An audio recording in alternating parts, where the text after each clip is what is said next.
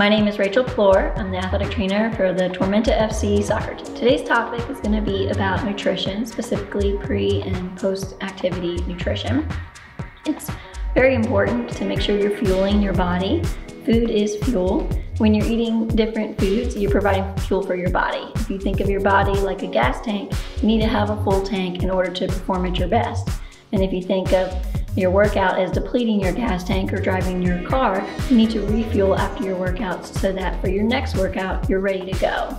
A lack of fuel can contribute to fatigue, and fatigue increases your risk of sustaining an injury.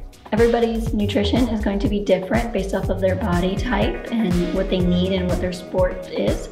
Sports that burn a lot of calories, like soccer, require someone to intake a lot of food in order to maintain their body weight and maintain their level of fitness. In general, using your plate and dividing it into half and then divide it into quarters is a good way to determine what to eat. Half of your plate should be filled with fruits and vegetables, a quarter of your plate with some form of protein, and then the other quarter with some type of carbohydrate, preferably something whole grain, whole wheat, sweet potato, rice, different options. For each individual, it's going to be different based off your body type and the number of calories that you're burning and what your level of activity is, also with your food sensitivities. So it's best to consult a registered dietitian if you want a more individualized plan.